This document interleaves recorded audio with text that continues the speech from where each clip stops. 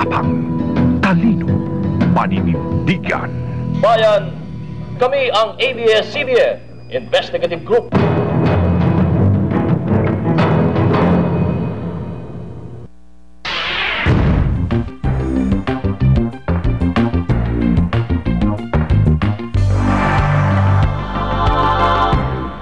In news across the United States, a new twist in the death of Filipino-American nurse Vivian Torrente. Her children are suing the estate of her former employer for $100 million. Torrente died in 1999 during a fire at the mansion of her employer, prominent banker Edmond Safra. New York correspondent Anton Garcia has this update on the case. Anton?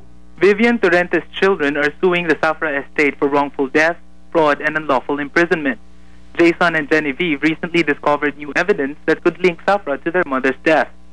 Safra allegedly prevented Torrente from leaving the mansion while it was on fire, and that caused both their eventual death because of asphyxiation. The case would have ended in a conviction for arson of Ted Muller of Long Island, New York, but during his trial, new evidence came to light. This new evidence points to bruises and marks on Torrente's body, which indicates she may have struggled to escape. Vivian's husband, Ireneo, is said to have received a substantial amount as part of a settlement with the Safra estate.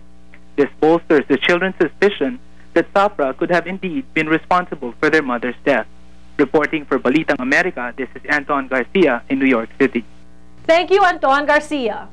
In Chicago, the hunt continues for a Filipino-American wanted for murder. Edward Francisco has been in hiding since he allegedly shot and killed a fellow Filipino in September last year. Correspondent Don Tagala reports from Chicago. Don?